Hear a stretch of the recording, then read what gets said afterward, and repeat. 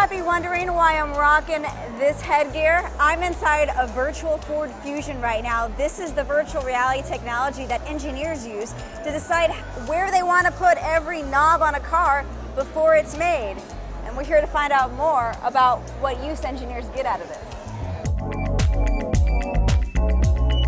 It comes down to the accuracy of tracking. So today we're just tracking your head and we're tracking hands. But we also do full body tracking as well. The real leaps and bounds have been jumping on the backs of the gaming industries and Hollywood, who's elevated this technology to a really high level.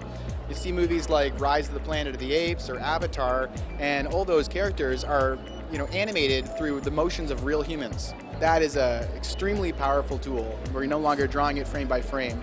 And we just use the same technology that allows us to immerse our designers, our stylists, and our engineers in future model product 2 or 3 years before we actually have any physical parts. Viewing the product from the perspective of the customer or the passenger allows them to make choices that they would otherwise have a hard time making on a computer screen. And we go from virtual reality to the actual Ford Fusion. This is what the virtual reality helped create. You're talking about human factors, which is a branch of ergonomics. The thing that makes your Apple phone so intuitive, the process, the flow you go through to navigate, if you want to change your brightness setting or some setting, you usually don't need to look at a manual.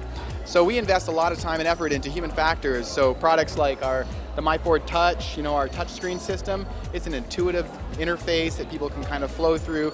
Can they reach this dial? Is this, they're all evaluated to make sure our customers are sitting and getting the experience that makes them feel comfortable. We want people to love it for its design, not just the form and function of having a car. So this kind of technology facilitates that because we can sit in the product before, freezing that design and making parts. All right, it's time to roll out of here. For CNET.com, I'm Bridget Carey.